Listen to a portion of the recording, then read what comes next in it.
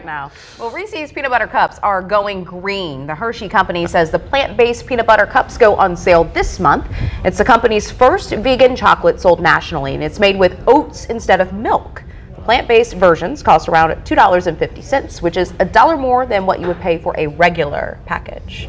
Fix your face, Nicholas. You guys just know my opinion on the combination of peanut butter and chocolate. It doesn't sound bad at all. I don't like peanut butter and chocolate, so nothing sounds good of that variety. I'm not a peanut butter person, but you know. I don't like peanut butter. I don't like peanut butter either, and I normally get so much flack for that. But my dog doesn't like. Give it a shot, y'all. Hey. Vegan Reese's, give it a shot. As fast food trends towards healthier options, customers seem to be more